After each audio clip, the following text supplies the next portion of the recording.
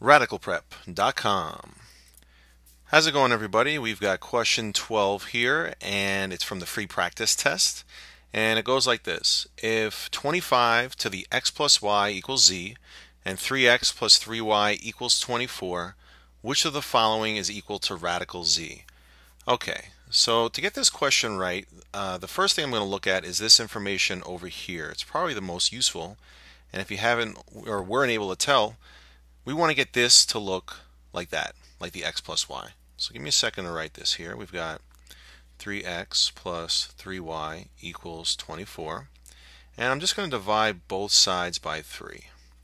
And a quick little tip or trick, if you can make a v and cross out both, you're in good shape. So I can just do that. I'm just dividing the 3 into both anyway.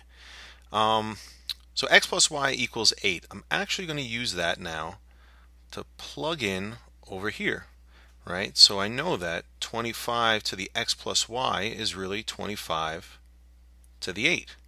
And they're telling us it's equal to z. Now the only problem is they want us to find what is radical z, okay? So something you can do to get it to radical z is, well, take the square root of both sides. The only thing is this looks kind of funky, right? It's 25 to the 8, the square root of that. So what I'm going to let you know is that anytime you do the radical or square root, that's the same thing as raising something to the 1/2 power. So let's rewrite that. I'll leave this one still as radical z so we know what we're talking about. But this one is now 25 to the 8 to the 1/2 power. And what happens when we have a power to a power? You multiply. That's a really important rule to know. So 8 times 1/2, that's just going to be 4, and that's what radical z is equal to. 25 to the 4th. Question E.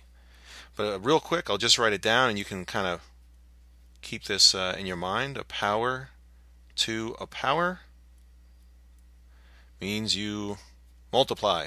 Now, that's kind of a funny way of writing it, but power to a power, multiply. All right, guys.